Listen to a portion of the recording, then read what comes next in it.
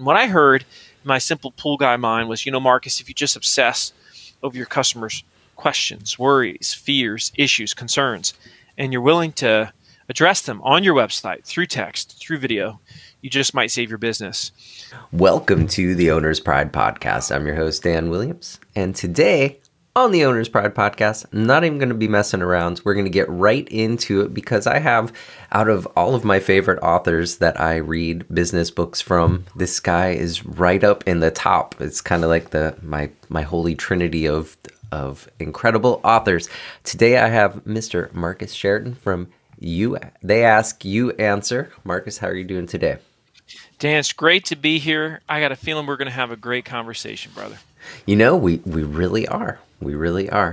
So I was kind of prompted. Your book is one of my absolute favorite books. And so right before we crack right into that, I want to go back to your beginnings to really make it show how tightly you can kind of relate to all of the guys who are listening to this podcast, who are solopreneurs and small businesses. You originally, before your book and before your company and everything, you were a solopreneur yourself, correct? Yeah, well, I started a swimming pool company with two buddies in 2001. And so it was very basic, very small, working out of literally a beat-up pickup truck. And they were working out in the field installing pools, and we had just essentially opened up a small retail store, and they said to me, "Hey, Marcus, can you run the retail store until or while we are installing pools out in the field?" And I said, "Yeah, sure." And I said, I don't think I'll be here long because I'm going to figure out what I'm going to do with my life, because I was probably only like 22, 23 at the time. And they said, "No problem." And 6 months into it, they said, "Would you be a partner?" And I became a partner. And as they say, the rest is history. Yeah. Now, with that becoming a partner, and this is just kind of a little side note, did you guys go through all the legal hurdles to actually make yourself a partner? And did you use a lawyer when you signed all these papers and stuff? I think eventually we did. You want to talk about the PETA, that is the legalese of ownerships and LLCs and corporations and S corps versus C corps. Oh my goodness! You want to talk about frustrating? I know anybody's listening to this. That's probably one of the biggest frustrations getting into business is you have to become, knowledgeable about accounting laws, business laws. It's just very frustrating. Now, so I have guys, we do a lot of coaching with a lot of the guys in our networks, and they'll call me and they're like, "Hey, I'm going to take on this guy as a partner." But there's really no structure to it, and it seems terrifying. You got to have an ownership agreement. And of course, I've gone through that multiple times because I've got, multiple businesses today. And, it's at first you want to just push back on it, especially if you should have an attorney when you do that. Attorney needs to write it up. And there's all the God forbid statements, right? God forbid such and such happens. Somebody dies. Somebody decides to, leave. Somebody decides to do this and this happens. Like all those statements, they call them God forbid statements. You got to get them out in the air. And what's interesting is that's oftentimes that can be the first test of a partnership. Because I have worked with people before that once you got that, I thought, we had something going, so we looked at doing some type of joint venture. And once we got to the owner's agreement, the legal document, that's when I could see that they weren't mature enough to be a good partner for me long term. Yeah. And I think, if you're trying to set yourself up for the long term, you really have to look at all of those things and take that into consideration. I know a lot of the fellas are kind of like, "Hey, I got this guy who wants to be my partner, so now he's going to have half of my company." I'm like, well, what exactly responsibilities is he taking over? What are your expectations? And man, if you don't lay that stuff out right, you're going to have problems. Yep, no doubt about it, man. You cannot be more careful than that. It's a quick way to really add a lot of stress, frustration, pain, and sadness to your life. You can't take it lightly. So thinking back to when it was just you were, and this is really, again, similar to what the world of the detailer is. When you guys were doing your sales to get more people to be customers for the pool cleaning side of the business, and this is before the, the selling the fiberglass pools. What were you doing back then in those old days as far as your marketing to reach those customers? Well, I mean, we just did. I mean, it was a lot of shotgun marketing back in the day. I mean, these were the in the early 2000s.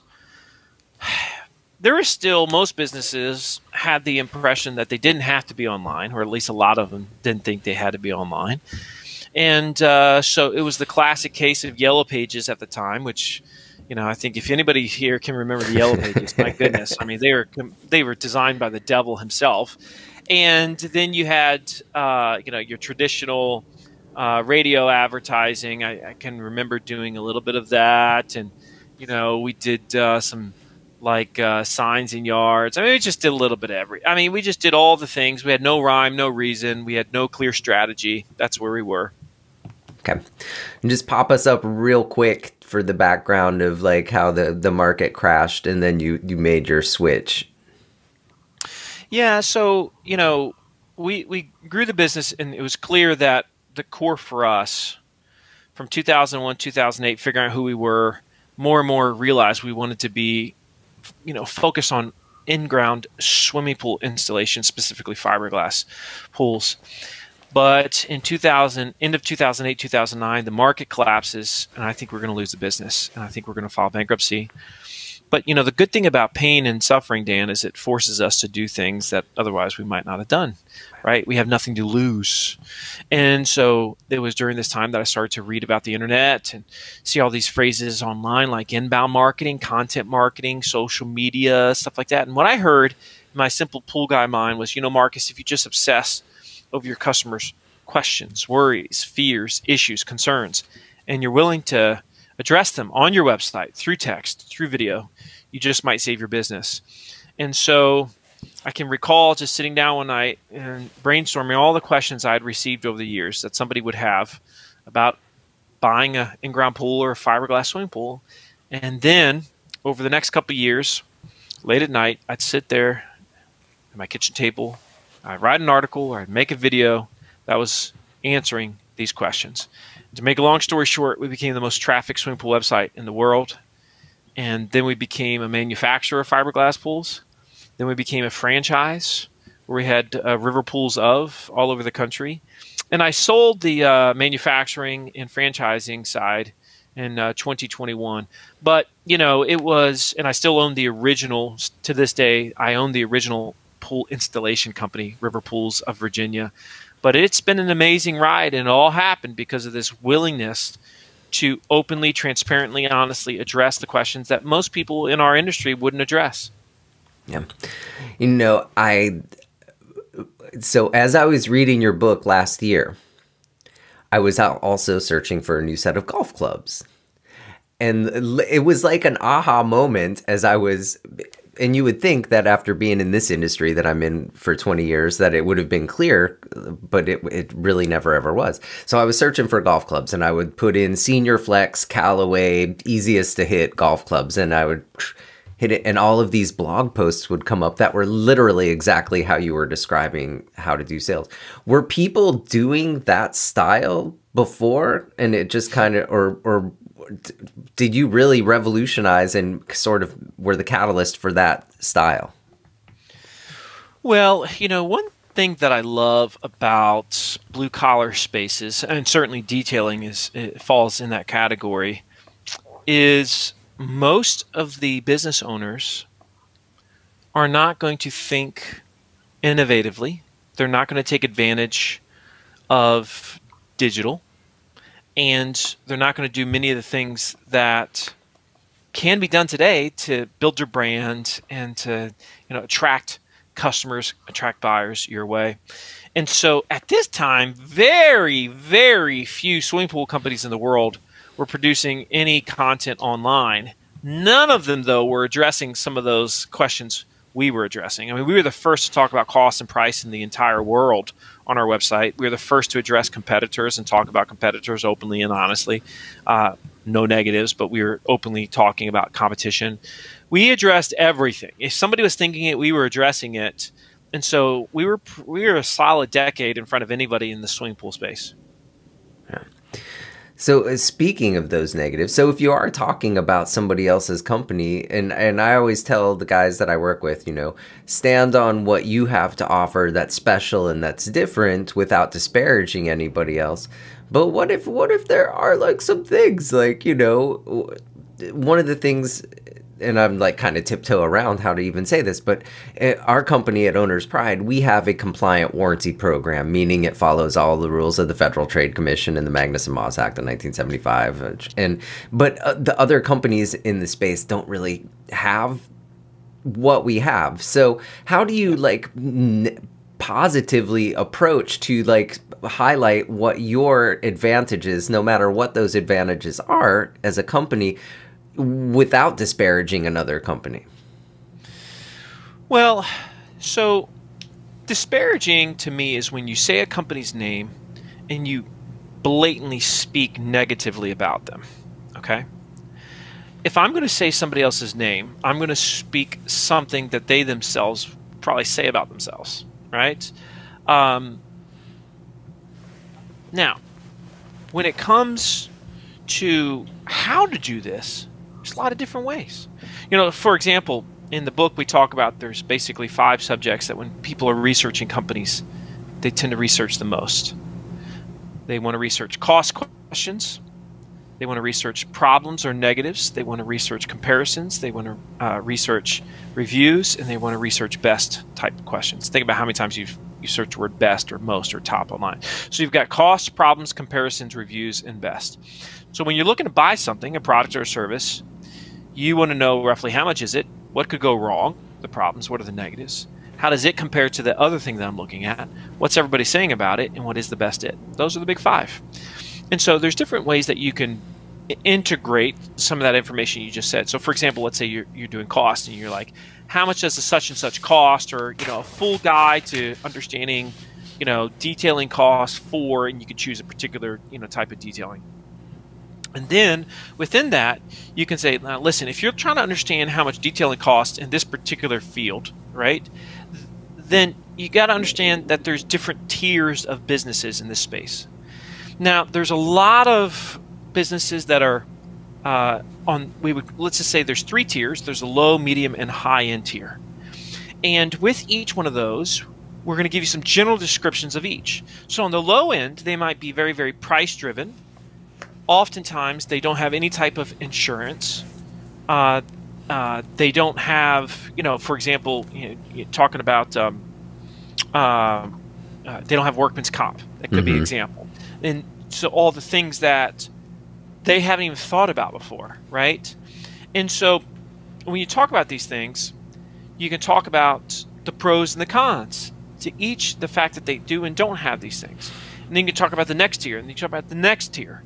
And so that they understand by the end of it is like, okay, so there's certain, you know, companies that have, you know, they have these types of, in this case, insurances or whatever that thing might be. And so that's why they cost more, because not only do they have these safeguards built in place, and they've got these systems that others don't have, and they've got these technologies that others don't have, but because they do all these things, they cost 25, 50% more, 100% more than the ones that are working, you know, out of the back of their car, and they have no insurance, they have no workers' comp, they have no nothing. So explaining that helps them see, okay, here's where I want to be. And that's not your job to say, though. You don't want to work with the low end. It's your job to present an honest depiction of those different ends, classifications, tiers, and then allow them, as the homeowner, to decide. As I was listening to your book for my 3rd time over the weekend in preparation for this, we started talking about having the price as one of the main things to put out on the website. And in the detail industry, I'm telling you, this is like one of the biggest like battles. Like everybody's like, Sure. I can't put my price on there. So I'm listening to it and I'm thinking, and then you're like, you're probably thinking that your industry is different. And I was like thinking exactly what they were going to say. So right. If you and the reason that the guys don't put their price is because there's so many variables that would take place of what condition a paint is in before you would, polish it, how much work you'd have to do before you put a ceramic coating or somebody's boat, how chalky it was and how much you had to fix it first.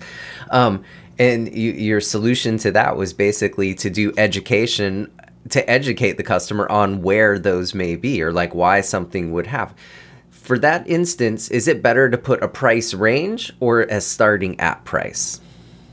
Yeah, I think a range is really, really smart. In fact, let's just do the marine detailing for a second, right? And this is one that's close to my heart because I own a sport fishing boat, and I've had it detailed before, and so if I'm a detailer, what I'm going to do is I'm going to, be pretty general at first and say, listen, if you have a sport fishing boat and you're wondering how much it is, first let's explain all the different factors that are going to drive cost in the industry.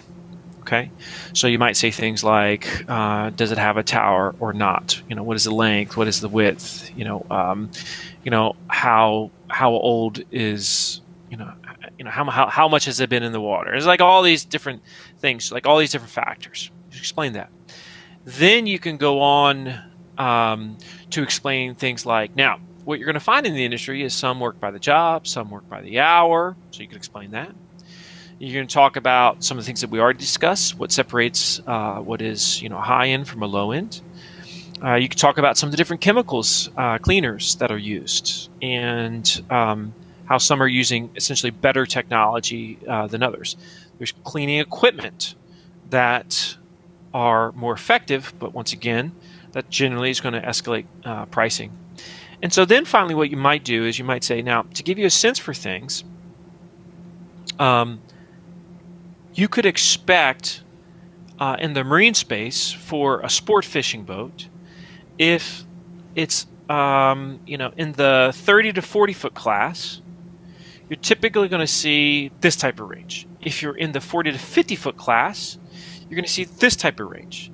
In the 50 to 60, this type of range, all depending on a variety of factors. And you can, again, list out those factors. Now, the range can be as big as you want it to be. You could literally say the average for detail for a 40 to 50 foot sport fishing boat is going to be somewhere in the neighborhood of $300 to $3,000. Mm-hmm. Right? But you're gonna say things like cleaning the engine room.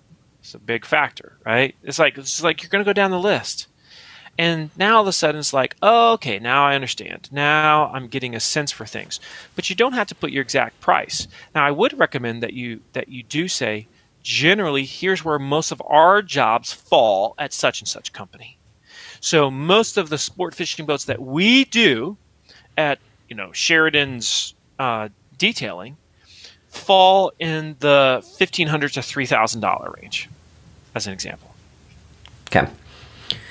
And I think the best thing about that is how it really does kind of move the tire kickers to the side. You know if you're not even qualified for it, you're probably not going to pursue anything else. And in our industry, especially because a lot of the guys do social media advertising and they're just putting out a fancy picture without really trying to address or answer the questions. They're more focused on like, look how shiny this car is. I'm the best polisher west of the Mississippi, than focusing on the customer. When you do those social videos, which there's few industries that are made for social media like the detailing space, because of the power of before after videos and what are essentially journey videos, like showing the time lapse of where it was and where it ended up.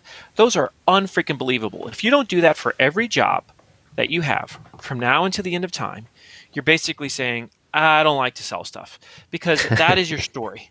and you should be showing a lot of those. At the same time, you should be showing videos on, okay, so let's talk about some of the different cleaning techniques that you see in the marketplace. Here's what a lot of companies do. We don't do that. Here's the reasons why we don't do that. Let's talk about today some of the cleaners that we use. Here's why we use them. And here's what you'll see oftentimes the competition using. Now, the reason why we don't use that is because of this and this and this. And so if you're meeting with a detailer and trying to figure out who you're going to work with long term, find out what type of cleaner they use, because now you know the difference between these two. Like, these are the things that somebody says, oh, I didn't know that. I didn't know that. I didn't know that. So don't complain all day long that you're losing jobs because you're more expensive. In fact, you should be literally bragging that you're more expensive because of the fact that you do all of these things that no one else does, which is a much greater safeguard for the owner of the thing. Yeah. And I tell the guys too, you know, there's a reason that there's a Sizzler and a Ruth's Chris Steakhouse. There's customers for a drive-through tunnel car wash and a high-end detail shop. I mean, there's a place in the market for all of them. Just don't get offended when the tunnel car wash guy doesn't want their car polished and ceramic coated. Yeah, it's one of those things too where it's like, I always say the happiest day in the life of a business isn't when you think you know who you are. It's when you know absolutely what you're not. Yeah. Because the moment you know what you're not is when you're able to draw a line in the sand and say, hey, listen, if you're looking for such and such, that's not something we offer, and therefore we're probably not the best fit for you. But if you're looking for such and such, well, then we might be a great option, right? Now that is night and day. That's night and day. And if you're willing to do that, again, the moment you're willing to say what you're not is the moment you become dramatically more attractive than to those who you are a good fit for. If you're willing to say, now listen, we only specialize in high-end sport fishing boats. That's what we do. We feel like we're the best in the world because that's what we focus on. We've got some systems that we've created for those, and our customers love those systems. We understand those boats very, very well. This is also why, though, we don't do other types of, let's say, luxury yachts. We focus on sport fishing boats. Now, you do that, all of a sudden, like every sport fishing boat person is like, that's my guy. That's my dude. Because he gets me. He knows what to look for with my boat. He's been there before. Nothing's going to surprise him. He knows how to not screw up my engine room or how to not screw up my some of my controls or my tower or whatever that thing is because he's worked on it before. So kind of like find that Venn diagram of the hedgehog concept and find out where your little centerpiece is in there and stick in that lane. Good to Great. Really one of the best business books of all time. I mean, that's my number one. You know, it's one of my favorite too. But you're right up there in that mix of my favorites and my favorites. Okay, let's stick on that big five for a minute, and we'll go to the problems part. Now, the problems, that's not necessarily fear. It's not the problems they have. Yeah, it's not necessarily their fears, although you want to address those too. It's the negative questions, the worry questions that people have about that product or service that you sell. So, in other words, they might say a question to you like, is it true that somebody told me that, your competitor said that, and it's whatever that is, right? So, in the case of fiberglass pools, it could have been, are fiberglass pools ugly? Are fiberglass pools cheap? Do fiberglass pools pop out of the ground? What are the problems of the fiberglass pool? Now, all these are questions that somebody asks if they're actually interested in buying a fiberglass pool. But most fiberglass pool companies don't want to talk about them because they think, oh, that's a perceived negative. No. Those are the questions that are most important. They're incredibly valuable because they denote a serious buyer. That's when someone is researching what could go wrong with the thing. And so you want to do the same thing in your space. Find out what those negatives are. Is it true that somebody told me that? Address those, and now you get in front of the issue. And the greatest way in life to resolve a concern is to address it before it becomes a concern. Yeah. I was working on building up a checklist for people, so I kind of did a poll to ask what like the most common things that get missed that would maybe be of value to have on a checklist at the end of a detail that you could give to your customer. And similar to these problems, this is just another list of things, but 100%, if you're not addressing exactly what they need, then you're just completely missing the That's boat. right. Okay, so verses and comparisons. Now, this is where again, where you don't want to, talk down about somebody, but really just kind of raise up what you have. Yeah, I mean, it could be comparing, cleaners versus cleaners, techniques versus techniques, styles versus styles, companies versus companies, brands versus brands. But again, you got to say the pros and the cons of each one. So you can't just talk about, hey, we use this cleaner and here's the reason why, because it's so awesome. You have to be willing to say, but it's potentially this might not be the best fit for you in your situation because it is 30% more expensive than what you find everybody else using in the market. And so we said early on, okay, we're going to have to charge more if we use this cleaner. We decided, hey, we're going to use this, knowing that people are willing to pay that. Not everybody, but some people really want that type of protection for, in this case, their boat or whatever that thing is. So the next one on this list is reviews. Yeah. Reviews are incredibly hard to get. I think it's just human nature that, if you do something bad or somebody's pissed at you, they're very quick to leave a review. And I find this, both with the detailing businesses, our businesses, the podcast, the whole thing, getting people to actually take the time to leave those reviews. But if we think about it, as you put in the book, everything that you buy, you probably go and look at reviews, and they're so important. So how do you help get people sparked to leave these reviews for you? Well, I mean, the key is you ask them after you did a good job, and you do it real time, and you make it easy, and you say, if I send you a link, would you be willing to leave a review?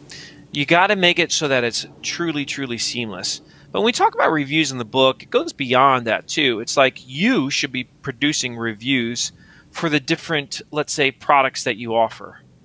And so, it's one of those things where, let's say, let's talk about, I'm going to stick with what I know, which is marine, okay, and boats.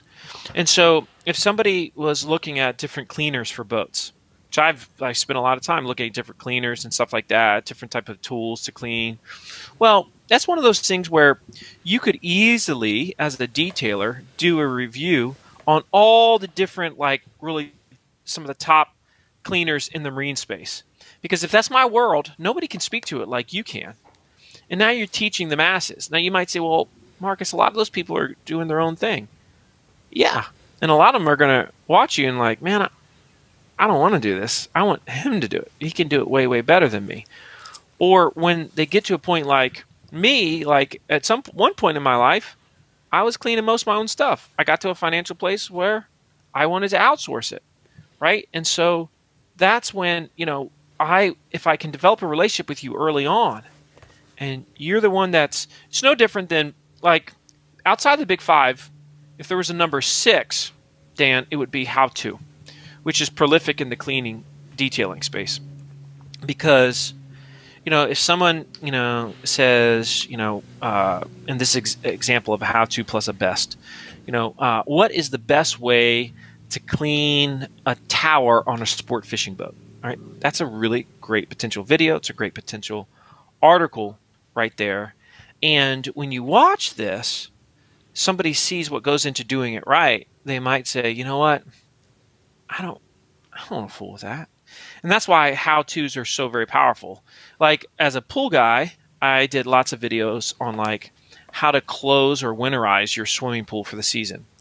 And when I started doing them, people in the industry had never done them before. And they're like, dude, you're teaching people how to winterize a pool. It's going to hurt your service business. I'm like, no ding dong.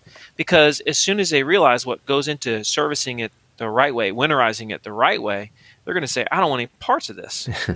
So, in fact, most people listening to this have probably heard of the Geek Squad before. They're that company that fixes your computers and stuff like that. Mm-hmm. And they do a lot of this they ask you answer type of content on their website. And somebody once asked their CEO, aren't you afraid to answer all these, technical questions? You're just showing people how to fix their problems. He said, don't you realize my number one customer is the one that tries to do it themselves? right? And so that is absolutely the case that we've seen in many, many industries. Detailing is certainly one of those. And so you want to show how to do the thing. That makes many, many people realize, A, now I know how. I trust this person even though I'm not hiring them. Or B, when I am ready to hire somebody, that's going to be the first person I call. Yeah. It's so hard for me not to just jump all over the place because I have so many things I want to throw in here. So let's finish with this last of the big five for the best in class, which again, this whole thing that you're talking about right here, again, when I was looking for golf clubs, it was like an aha moment. Like literally everything that you were saying was what I went through while I was looking for them. So, and I would, of course, say the easiest to hit or the best in class or, you know, for the golf clubs. But let's talk about that for a minute, and then I'm going to go all over the place. So for detailers, this is one that you have to do. You want to do it right away because people are searching all the time. Stuff like if it was me, I live, let's say my sport fishing boat is in the Outer Banks. It's in Manio, North Carolina. And so I would go online and I'd search best boat detailers, Manio, North Carolina. That's probably how I would search it. That's probably how you would search it too. Or best boat detailers, Nags Head, North Carolina. So you want to create an article that is, you know, a review of the 5 best sport fishing boat detailers in Manio, North Carolina. And now the power behind that is, if you want to mention yourself, you can, but you got to be open about the fact that you might not be the best fit for everyone. You got to come across unbiased. This is key. You got to be willing to mention your competitors here. What's powerful about mentioning your competitors is that now all of a sudden when people research, let's say somebody mentions a competitor name plus Manio, North Carolina, plus the word reviews, there's a very good chance that they could stumble across that article, that video that you had written, that you had produced. Now they're going to learn from you and be introduced to you and your brand. This is crazy powerful. And so best of plus geographic locations, crazy. So for every type of detailing you do, you should have, you know, best sports car detailer, your town, your area. And if you do other types of detailing, you should create separate articles for each one. Powerful. And it's really just hard to wrap your head. So how do you, both as a chemical company and as a detailer, not say I'm the best of the best for everything and be unbiased? Like how do you actually approach that? A simple way to do this. If you go online and you Google best pool builders, Richmond, Virginia, you can quickly see an article that I wrote on this, and you'll see how it's done. Now, I came up with a list of the top 5 pool builders in Richmond, Virginia, and I didn't even put myself on that list of 5 because I'm like, I don't even want to come across as biased. But what's so powerful is if I say something like this, if I open up the article and I say, you know, one of the questions we get here all the time is, you know, Marcus, who are some of the other great pool builders in the Richmond area? Well, because we believe so much in education and being so honest with our customers, we decided to come up with a list of 5 of the best pool builders in Richmond, Virginia. And we certainly hope this helps you decide who is the company for you. Now, the fact that I said that, already this company's like, a pool builder is willing to answer this? I love these guys. And so they're very likely now going to trust us more. They're going to feel like we're an expert. They're much more likely to reach out. Okay. So we ran through those big 5. Now, if we compare, is everything that from your book still relevant, you know, 7 years later? Yes. Yeah, the most recent version came out, a revised version came out in 2019. It's more relevant than ever. I can promise you it's more relevant than ever because what's happening is buyers are more impatient than they've ever been. They want answers more than they've ever wanted it. And folks, I mean, still in the detailing space, I can tell you not many are dominating this space like could be, that have done they ask you answer. You could be the one. And so lean into this. Become that voice of trust. Talk about the things that others, just you talking about cost and price of your services, it puts you in a unique class of your own. I mean, that is so stinking powerful. It's a game changer if you're willing to do that. And I hope, listen, Ultimately, this is a tool that generates trust. It's a framework for trust. Trust is always going to be a fundamental part of your business. As a detailer, there's a lot of trust involved because I'm putting you, I'm putting my $1 million boat in your hands. That requires a lot of trust. I know you could screw it up, use the wrong chemicals, cleaners, right? Equipment. You could screw my junk up. The isinglass that I have on my boat can only have certain types of cleaners. Mm-hmm. And so I got to trust you. That's the business we're in. You might say, I'm a detailer, but you're in the trust business. As pool guy, I'm in the trust business. I happen to sell pools. You're in the trust business. You happen to do detailing, but we're in the same business. We're in the same business. As I was listening to the part about assignment selling, so, and absolutely brilliant too, and I'm thinking of this both from where I'm selling to bring new detailers on, as well as these guys going to their customers. And then thinking about how today really the attention span has gotten shorter and shorter and shorter. The most powerful social media stuff are these short videos that are under 1 minute, right? So I was kind of trying to brainstorm in my own way of like utilizing short videos to have that impactful information that would help qualify your customer without having to send them, the multiple pages to read. And I'll say, if you're getting your car detailed or your boat detailed and ceramic coated, we're talking, $1,000, $2,000. When you're buying a swimming pool for $50,000, maybe that's a bit more beefy of a thing where you would take that extra time to read 30 pages, but maybe not so much. So how, with this short attention span and what's popular in video right now, would you utilize those short video formats? So there's two different subjects we're talking about here. We're talking about shorts and we're talking about assignment selling. Now, to make it clear to everybody that's listening to this, if you read the book, what you're going to find is that what we discovered at River Pools, if somebody read 30 pieces of our content before the initial sales appointment, they would buy 80% of the time. If they didn't hit that magical number of 30 pieces of content, the closing rates were about 25%. So it's like a hockey stick-like growth of closing rates if they've consumed 30 pieces of our content. And so we saw that. I saw that. I said, holy cow. I've got to make sure to integrate content in the sales process. And that's where assignment selling was born. Assignment selling is the process of being very intentional with the customer, with the prospect, so that they consume the content before the initial sales appointment. So the way that would work, and we'll get to shorts in a minute, but the way that would work, if I'm a detailer and I was selling to you, Dan, and I was coming out to your sport fishing boat tomorrow to give you a price for, some type of detailing, and, we're going to do this every, let's say, 3 months or something like that. We're going to get on the schedule. So before I do that, I'm going to send you a video. Actually, don't want that video to be super short, not for your assignment selling, because what I'm trying to answer questions very specifically and relevant to the sales process. So to give you an example, I would say, okay, Dan, now I'm excited to come out and look at your sport fishing boat with you on Friday and give you a price.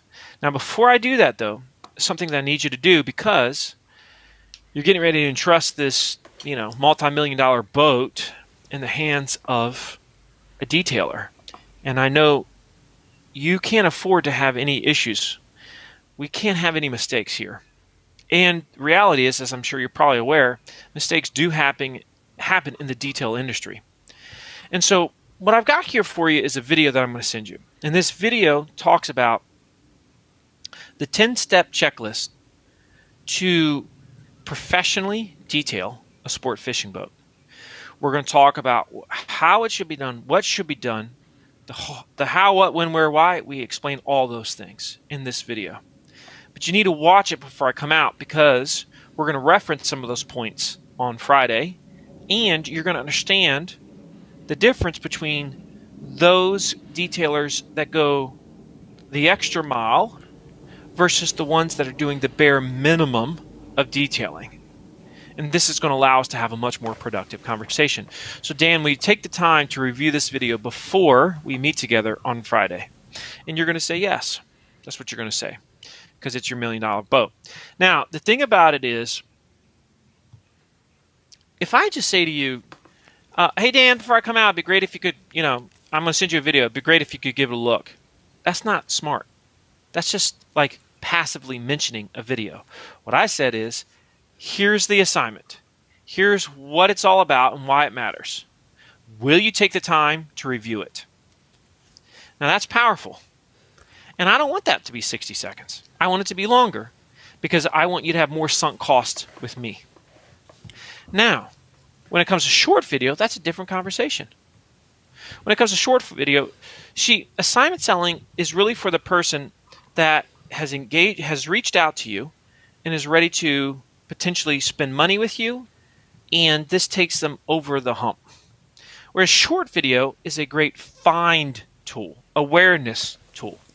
So if you're saying to yourself, as a detailer, I want to become known in the market. I want to get my name out there, and I want to do it in a very cost-effective way. Well, one of the most cost-effective ways that you can do it in 2023 is through short video. This is why I tell you, like every single job that you do from here until the end of time, I would create a before and after journey video that shows a before and does quick cut, quick cut, quick cut. The key to a short video that makes it effective, because it's got to be 60 seconds, it's got to be vertical, right, on your phone. But what makes it effective is just a few simple things. Number one, you got to create a curiosity gap. A curiosity gap means that we are anticipating, how does this end? What's the payoff? I need to wait around till the end. So it's very easy when you have the before-after videos, because the payoff they're already saying is like, look what this piece of junk turned into, right? So you show something that looks awful, and that creates the curiosity along with the title. And now once they see the end, they're like, holy cow, that was an utter transformation. So that's the curiosity gap. That's the first key to short video. The second key to short video is what we call the 3-second rule. And what that means is you want to make a cut every 3 seconds, ideally. So that's a new scene, okay? New scene, new element, new thing. So the first cut might be, where the boat started. And the next cut could be you cleaning the hull. The next boat could be, you're cleaning the cockpit. And in the next boat, you're detailing the engine room, whatever. It's cut about 3 seconds. And they could be, different areas of the engine room that are, 3-second cuts each. Keep doing that until the end, you've got your payoff. Okay, so that's the second rule, 3-second rule, okay? Which means quick, quick, quick, quick. And this allows you to essentially tell a long story in a very short period of time. The visual imaging is what's telling the different phases of the story. The third element of a short is you take things that are common to you, that you take for granted, and you show them to the rest of the world. Yeah. So to give you an example of this, I just went through a commercial bluefin tuna season in the Outer Banks with my boat. And we have a YouTube channel called Saltwater Fishing University. And so shorts has been huge for us because it's a newer channel and it's been the quickest way for me to get on people's radar. And so I did a video on how do you get a 500-pound fish in a boat. So we call it a 500-pound tuna. And the short is me bringing it into the boat, or my team bringing it into the boat.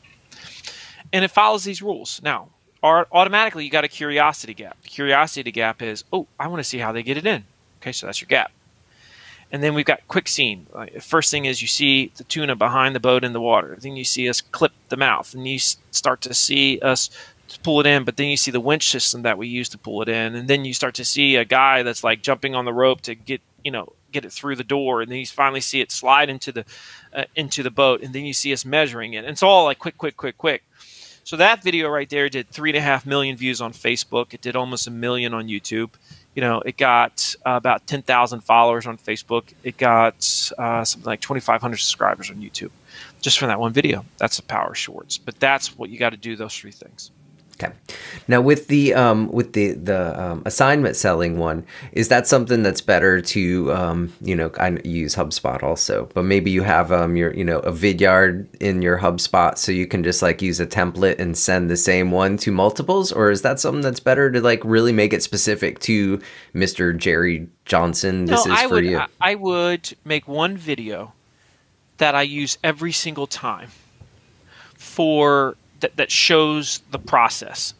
That essentially you want to make sure they know the things they should already know when you get there. Okay. You shouldn't be spending all your time teaching them when you're getting there. Instead, once you're with them face to face, you spend your time selling.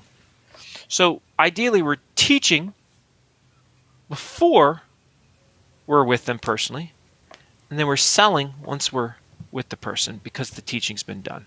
There's always going to be some teaching to do when you meet with the prospect, but ideally there's less. Because if the person's only got 30 minutes to meet with you, and you have to spend 25 minutes showing them how everything should be done, well then, you might not even get time to make a deal. So you got to leave time for the deal. You got to close the deal. And so that's why you want to do it this way. And that's the power of assignment selling. It's why you want to read the book. Now, one-to-one video, like tools like Vidyard, like you mentioned, are very powerful. And I would use those, especially if somebody reaches out to me, fills out a form on my site. I'd send them a quick one-to-one video. Hey, Mr. Jones, Marcus Sheridan here. You reached out to me, and I'm looking forward to talking with you about detailing your yacht very soon. And I'm sure, we'll be connecting here on the phone soon. So I might send that out that second. That's personalized. That's powerful. He ain't going to get that from anybody. No detailer is going to send that to him. Nobody is. So that humanizes it, because the idea is before you ever shake their hand in person, they should feel like they've heard your voice, seen your face, and they know you. Those three things should always happen before you meet them and shake their hand. You've already established yourself as the authority or the guide in that situation. That's right. By doing so. I do a lot of that in my own sales. Okay, so looking at writing these blog posts and knowing the audience and the coaching that I do with the guys in our network, I'm a big stickler on running an email nurture campaign out of the backside after you've collected the information. And I see, the 4-1-1 email marketing style. So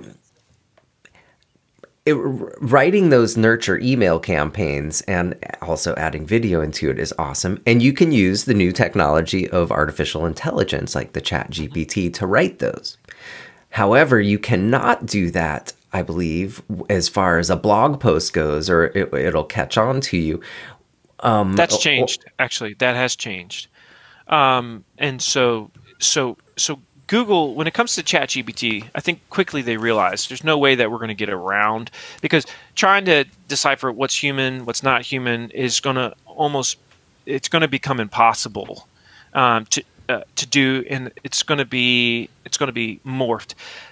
What you want to do though is, if you're using ChatGPT to create content, integrate personal story and make sure you edit it so that it's first person, right?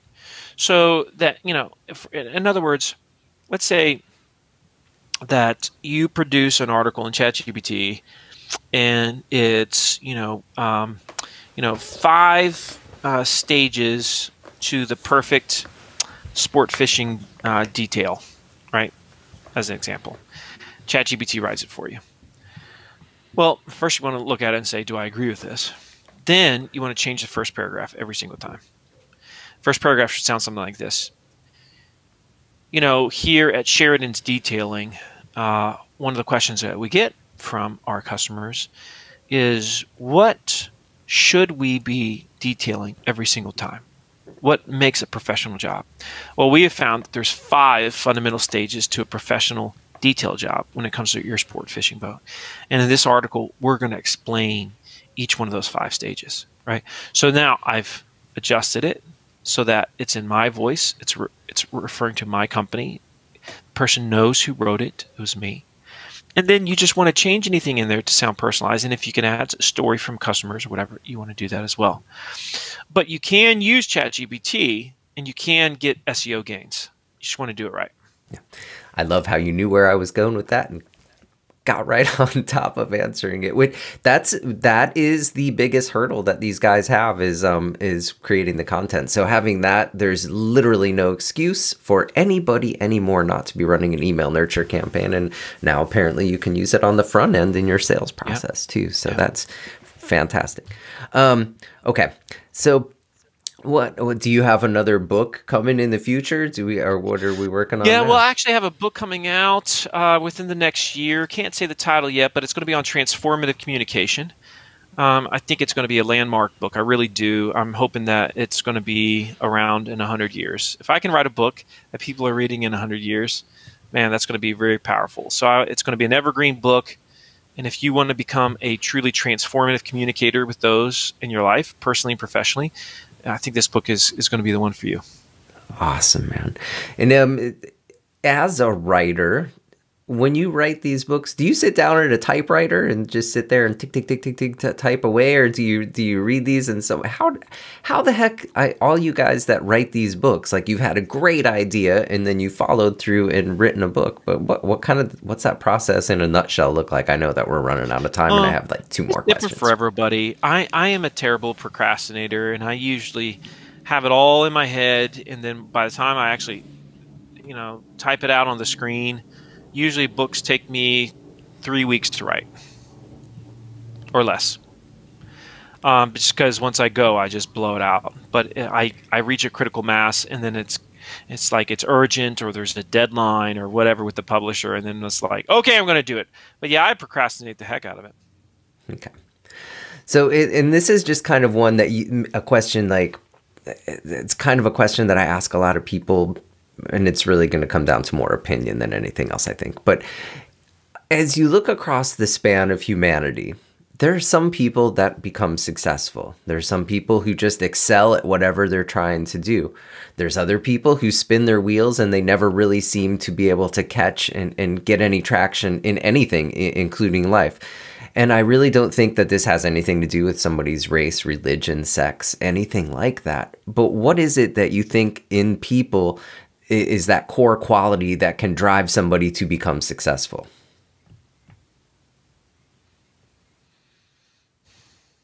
And obviously you're a super successful yourself. Yeah. So I would just say, for me, it has been a love of learning throughout my life. I've never gotten bored with learning. And I find it's so energizing to develop skills and to make breakthroughs. And, Jim Rohn once said, you have to learn to work harder on yourself than you do on your job. And once you learn to develop yourself as a person, you become truly unstoppable and you'll reach the highest levels of your field. A lot of people, they stop learning for the most part and stop working on themselves and developing somewhere like, right around the end of high school. And what a tragedy that is, because, we should just be getting started at that point. Okay. Now, when I look out at the sea of business books, as we mentioned, Jim Collins, Good to Great, absolutely favorite, or one of my favorites, where it made me realize that the leadership of the company is ultimately really the head that drives everything. Joey Coleman with Never Lose a Customer Again talks about what to do after you've got the sale closed for that first 100 days. Building a story brand with Donald Miller. Incredible way to kind of make yourself the hero. And then your book, so like you're right in there with all of my Mike Michalowicz too, who I just had on here recently. When you're looking for inspiration, what do you lean into, or what's something that you kind of would look at and read yourself? Well, and I'm going to have to jump here in a second. I would say that I'm mainly a nonfiction guy. I love nonfiction books. I love good podcasts. I love listening to really bright minds. I have listened to Good to Great at least 10 times, or listened or read, or I mean, How to Win Friends and Influence People is one of the greatest. I listen to Jim Rohn still to this day, almost every day. I think he's the greatest personal development mind of all time, and he's my absolute favorite. So Jim Rohn. Okay, and I promise I'm going to let you go here really, really quick. Do you utilize a business coach yourself? I think everybody should have some type of coach in their life. I think everybody should have at least a mentor, ideally a coach. I do utilize, I've got two of my companies currently have coaches. Okay. If somebody wants to reach out and get your book, they can, of course, go to the bookstore and get it, or buy it off of Amazon, or listen to it on Audible. They Ask, You Answer. I suggest everybody absolutely 100% do that. What other resources do you have available for guys to check out? Well, I would just say go to LinkedIn. That's a good place to find me. That's if you want to learn about me, if you want my stuff, go to LinkedIn. You can always email me, Marcus@marcussheridan.com. Marcus, you do not really fully realize how much it meant for you to come on here and do a podcast with me. I'm seriously, seriously so grateful. Thank you so much for your time. You're so welcome, Dan. Thank you so much for taking a little time out of your day to hang out with us on the Owner's Pride Podcast. Questions or comments, leave them for us on the Owner's Pride Podcast Facebook page. Likes and shares shows you cares. Thank you so much, so much, so much to Marcus Sheridan for coming on the podcast. And until next time, stay glossy.